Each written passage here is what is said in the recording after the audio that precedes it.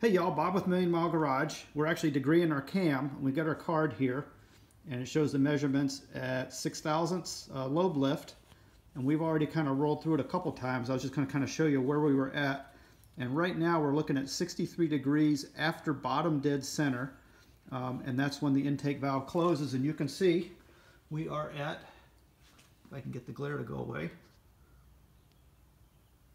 let me get it lined up. We are at 6 thousandths lobe lift. And just looking down here, looks like we're right at 63 degrees, plus or minus a quarter degree. Of course, you can see I've got my my Genius coat hanger pointer set up here with a about the cheapest timing wheel I could find on Amazon. I think it was actually from a motorcycle company. But anyway, I drilled the hole out. It works. By the way, I just took an air wrench. And what we did is, because you know a lot of times the degree wheel will move on you if you're just using the balancer bolt on the crank.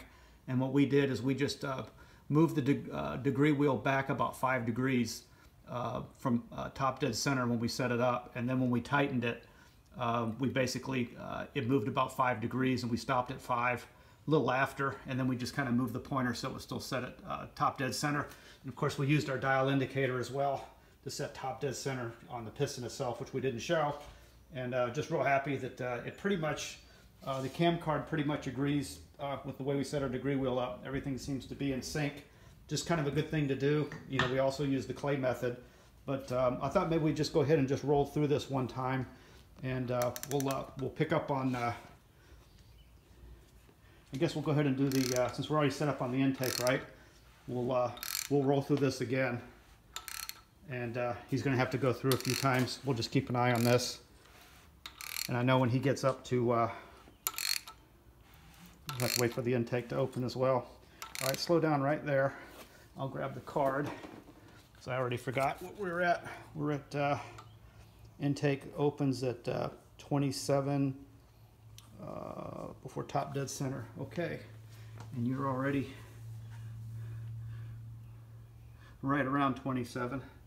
Plus or minus a half or a quarter degree, and he's got that also at around 6 thousandths. I apologize for the glare, it's dark in here. Yep, you can see that's 6 thousandths lobe lift right there.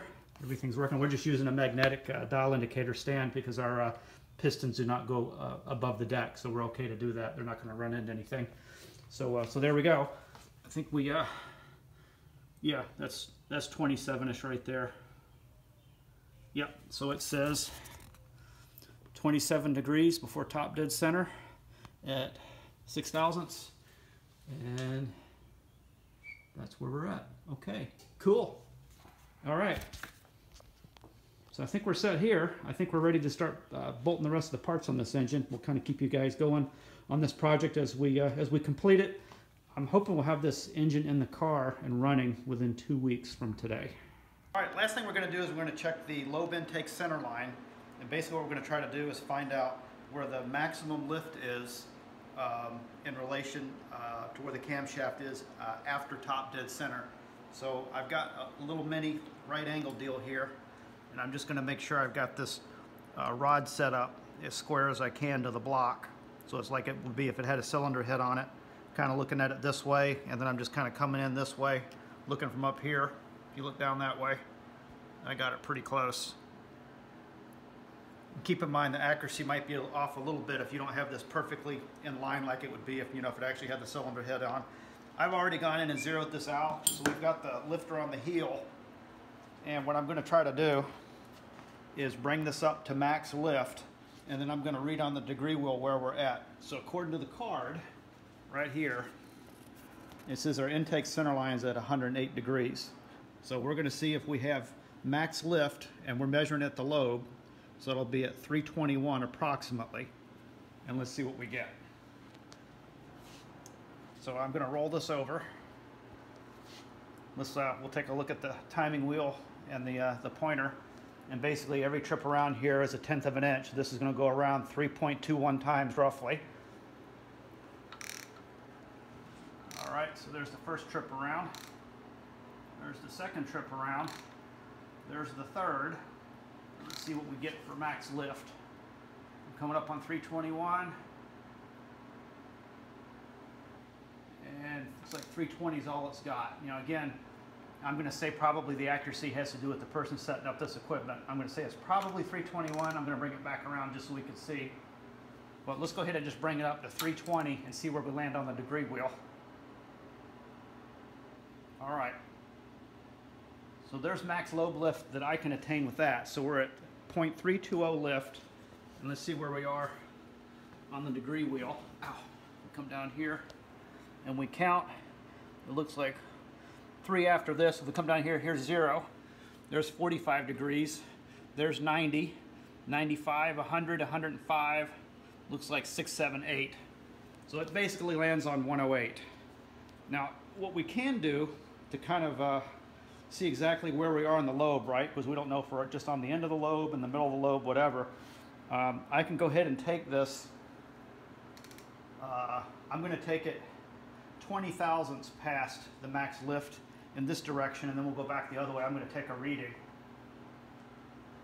Just bring it. We're going to sneak up. When it gets to 0, that'll be 10 past. Okay. I'm going to try to read this down here, and I'm basically at 40. Let's see.